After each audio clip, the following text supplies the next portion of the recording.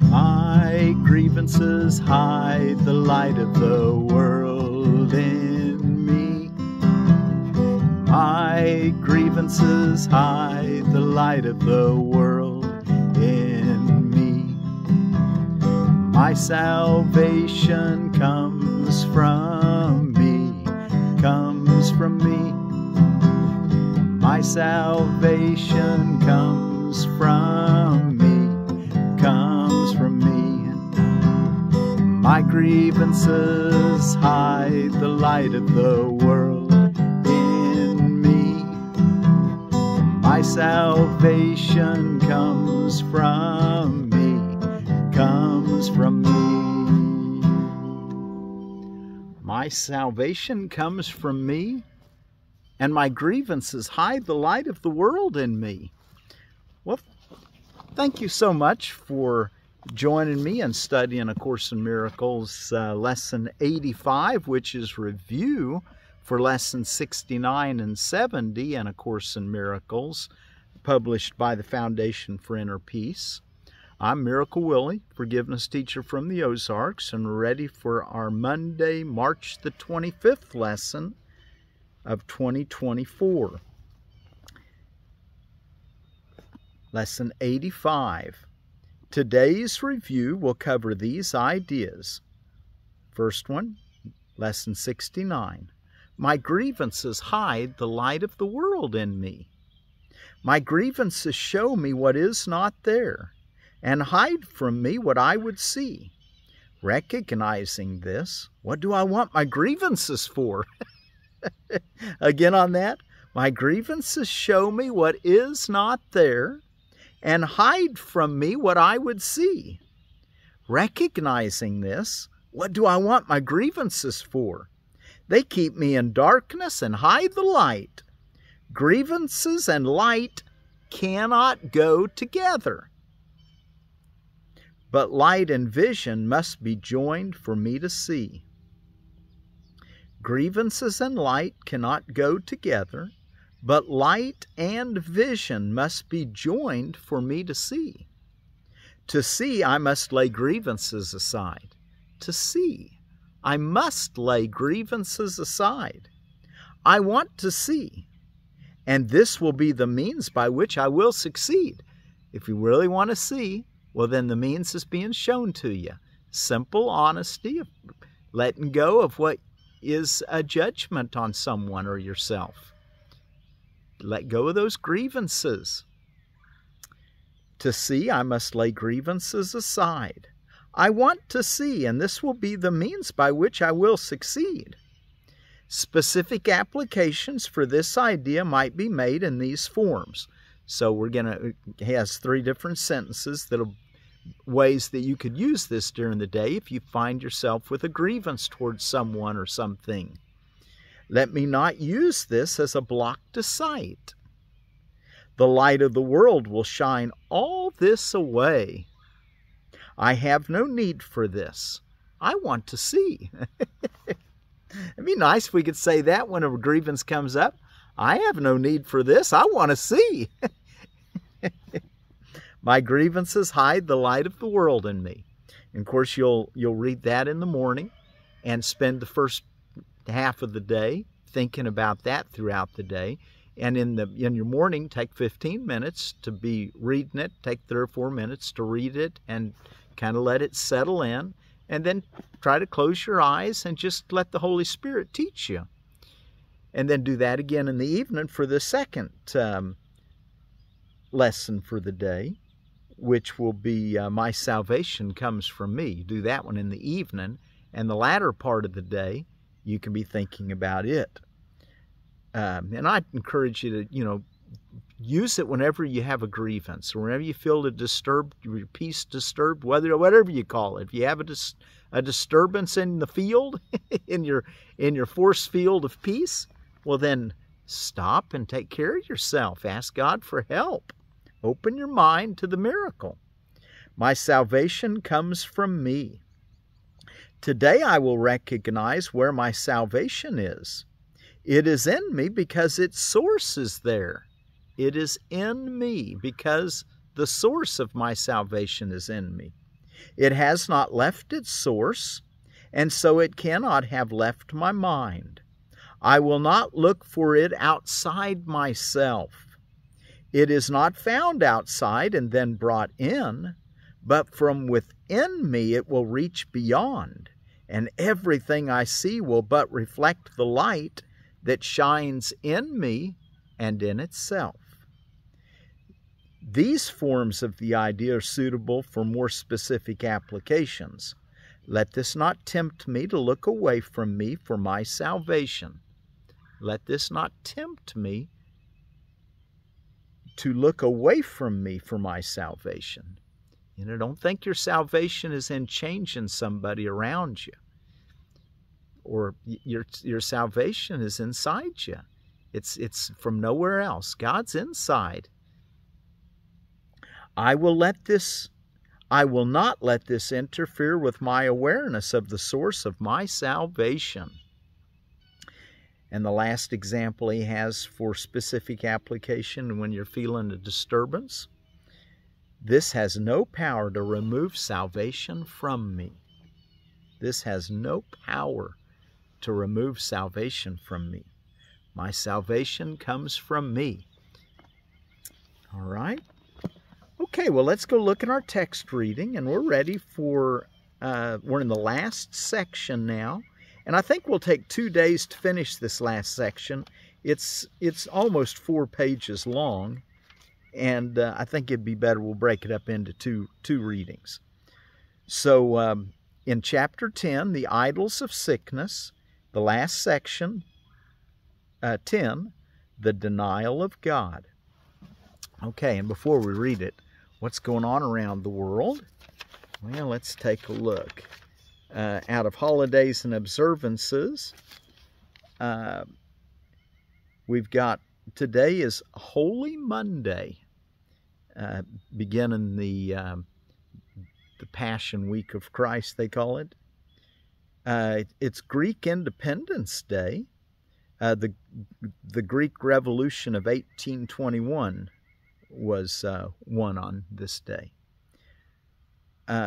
International Day of Remembrance of the Victims of Slavery and the Transatlantic Slave Trade. International Day of Solidarity with Detained and Missing Staff Members. International Day of the Unborn Child.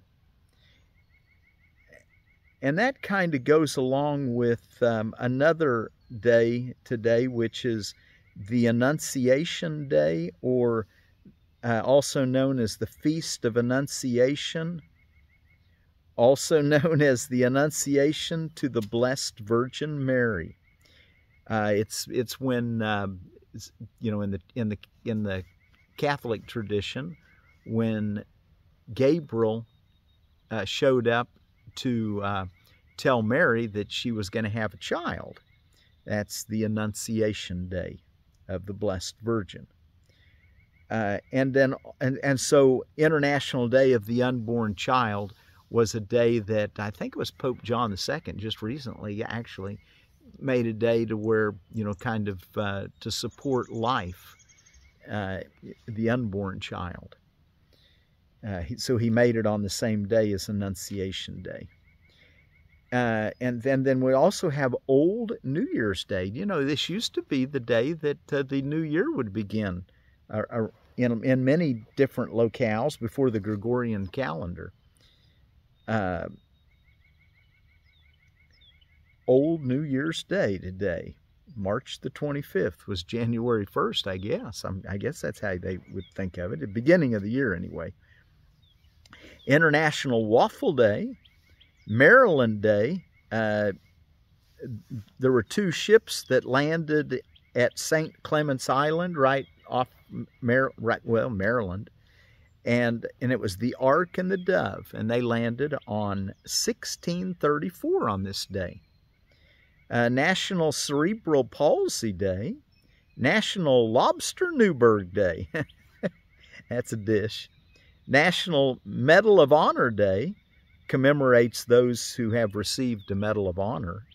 And National Pecan Day, and Seward's Day. And it's the day where William H. Seward helped make the purchase of Alaska from Russia in 1867. Seward's icebox, they called it, the opponents to it. And let's see, what else? And Tolkien Reading Day for you Tolkien fans. All right, and let's see, what else do we have today? In Permaculture for Beginners by Carrie Mitchell, Chapter 5, Plant Placement. This next section is Elevation Planning and Aspects. And my take on this section, as you move on from general pattern details to fine details, consider how slopes affect microclimate, cooling, water. You know, your top of your slopes will be drier than your bottoms, and those will all dictate different plants and different kind of life that can grow on those different slopes areas. So consider slopes when you're planning. Understand how tree cover on steep slopes can establish a climate, or can stabilize a climate, and how frost pockets can be minimized, particularly at the slope bottom, by not having trees there. Also consider changes in dynamics on the slope, such as perhaps more sunlight towards the top and yet drier ground, while this is often reversed as you move down the slope. The essence of permaculture is to use this downward draining water in your design. Careful planning is required to make the most out of slopes and harness the natural laws to create a self-sustaining ecosystem. Okay, and then on our edible landscaping, our next raspberry is the Carolina everbearing raspberry. It is a Rubus idaeus.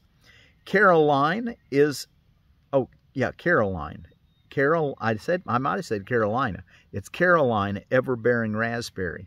Caroline is a large, conic, well-flavored red raspberry, more disease-resistant and with larger, earlier fruits than most everbearers, sweeter fruits than most red raspberries, ripens August till frost at the nursery, but responds to warmer temperatures and ripens earlier farther south.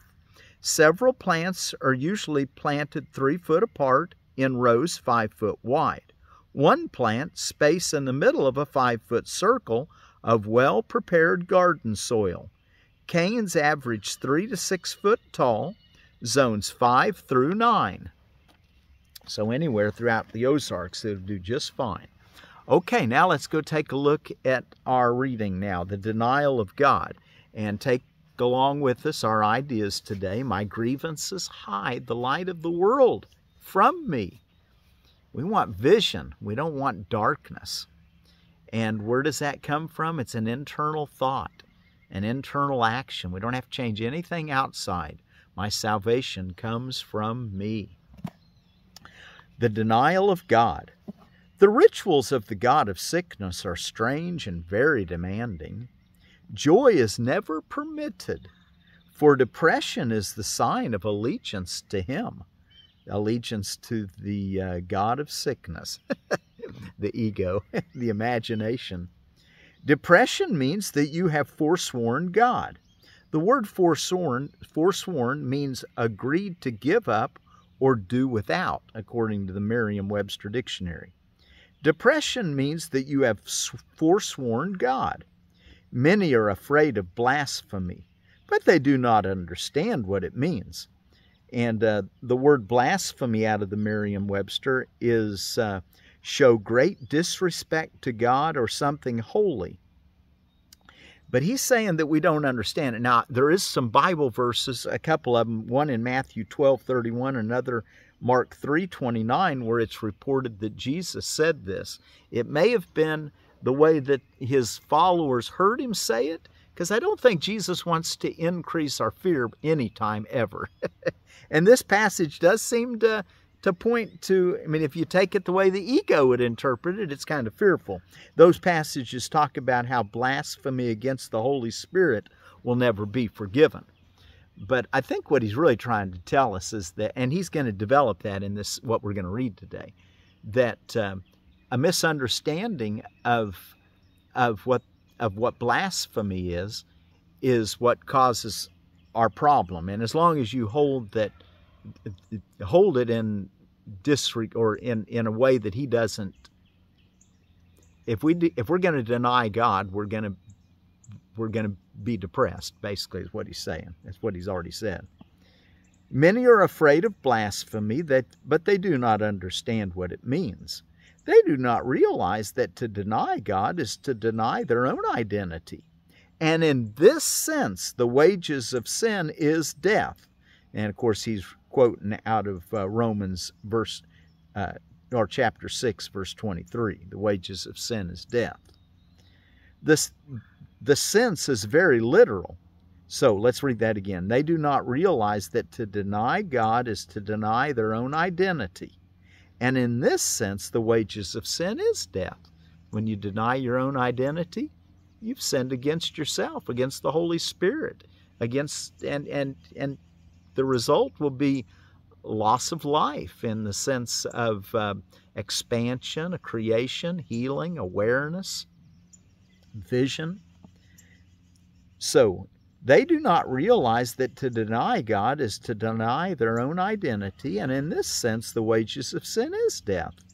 The sense is very literal. Denial of life perceives its opposite, as all forms of denial replace what is with what is not. No one can really do this, but that you can think you can and believe you have is beyond dispute. 2. Do not forget, however, that to deny God will inevitably result in projection, and you will believe that others and not yourself have done this to you. You must receive the message you give because it is the message you want.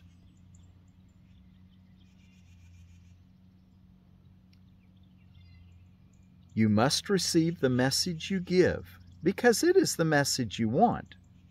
You may believe that you judge your brothers by the messages they give you, but you have judged them by the message you give to them. Do not attribute your denial of joy to them, or you cannot see the spark in them that would bring joy to you. It is the denial of the spark that brings depression, the denial that God is there, the spark of life, the great rays. It is the denial of the spark that brings depression. For whenever you see your brothers without it, you're denying God. 3. Allegiance to the denial of God is the ego's religion. Oh my! Allegiance to the denial of God is the ego's religion. The ego, or the God of sickness, obviously demands the denial of health, because health is in direct opposition to its own survival. But consider what this means to you. Unless you are sick, you cannot keep the gods you made, for only in sickness could you possibly want them. Blasphemy, then, is self-destructive, not God-destructive. It means that you're willing not to know yourself in order to be sick. This is the offering your God demands, because having made him out of your insanity, he is an insane idea. This is the offering your God demands, because having made him out of your insanity, he is an insane idea. He has many forms, but although he may seem to be many different things, he is but one idea, the denial of God. 4. Sickness and death seem to enter the mind of God's Son against his will. The attack on God made his Son think he was fatherless, and out of his depression he made the God of depression. This was his alternative to joy, because he would not accept the fact that although he was a creator, he had been created. Yet the Son is helpless without the Father, who alone is his help. 5. I said before that of yourself you can do nothing. But you are not of yourself. If you were, what you have made would be true, and you could never escape. It is because you did not make yourself that you need be troubled over nothing. Your gods are nothing, because your Father did not create them. You cannot make creators who are unlike your Creator, any more than he could have created a son who was unlike him. If creation is sharing, it cannot create what is unlike itself. It can share only what it is. Depression is isolation, and so it could not have been created. 6. Son of God, you have not sinned, but you have been much mistaken. Yet this can be corrected, and God will help you, knowing that you could not sin against him. You denied him because you loved him, knowing that if you recognized your love for him, you could not deny him. Your denial of him, therefore, means that you love him, and that you know he loves you.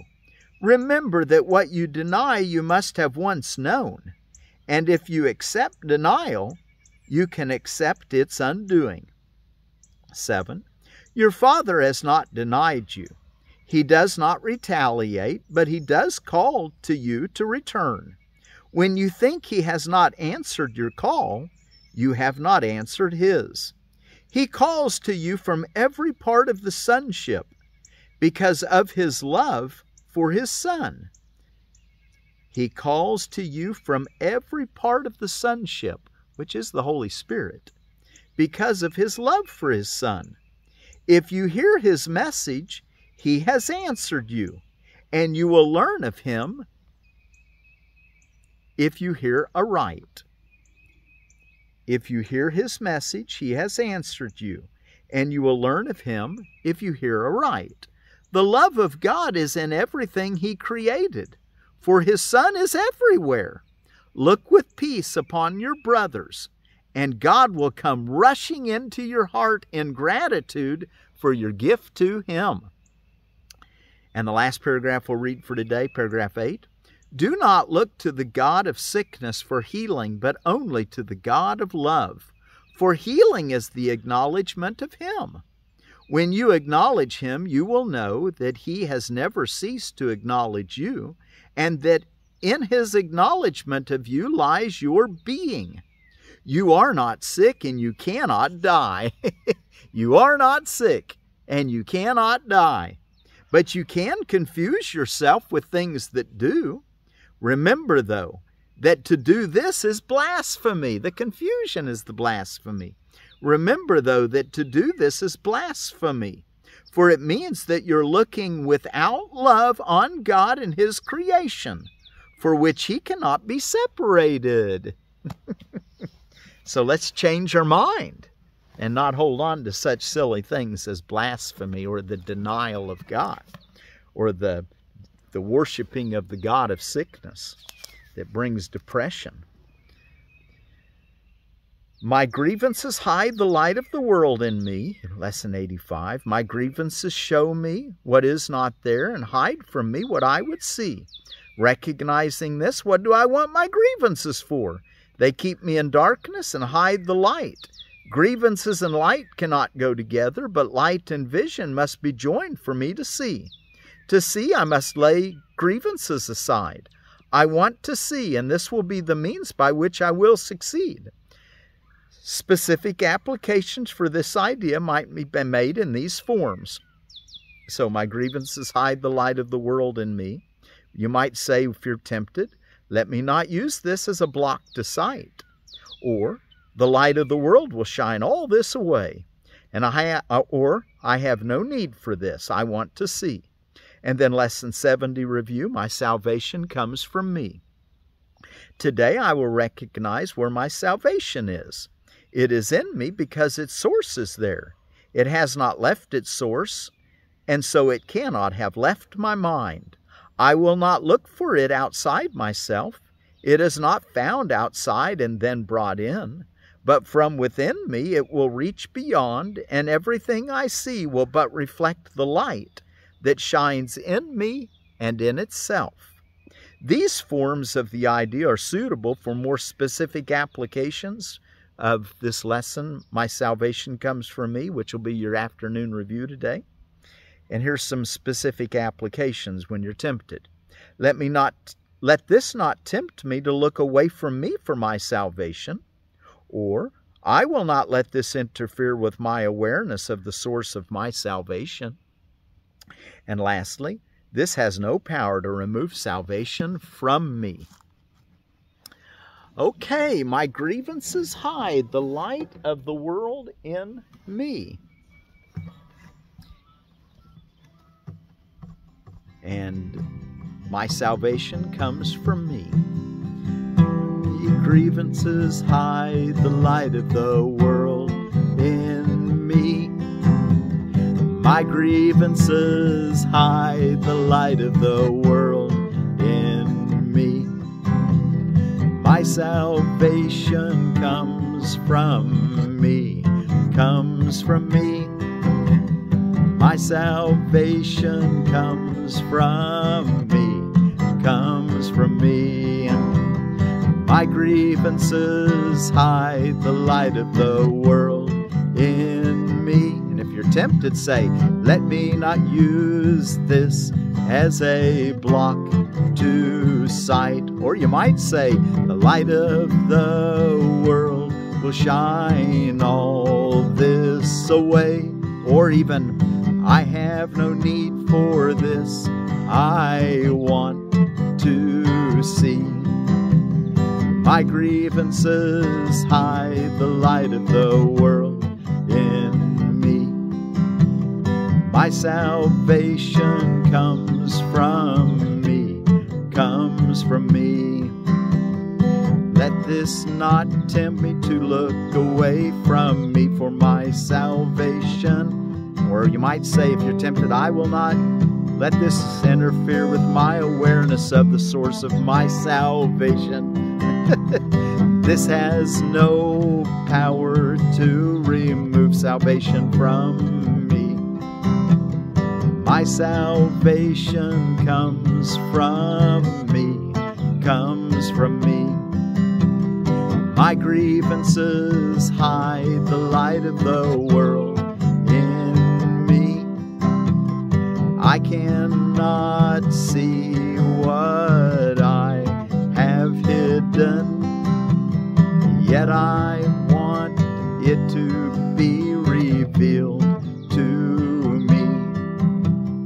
For my salvation and the salvation of the world.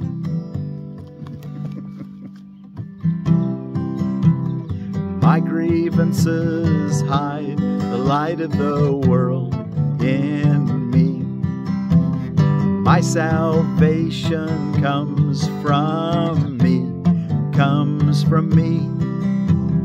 Nothing outside of me can hold me back. Within me is the world's salvation and my own. My salvation comes from me, comes from me. My grievances hide the light of the world in me. My salvation comes from me, comes from me. Well, thank you all again for joining me. And our word for peace is out of the Filipino language again. And this time the word means peace for all. And it's Kapayapaan. Kapayapaan.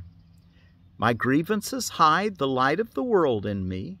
My salvation comes from me. Kapayapaan.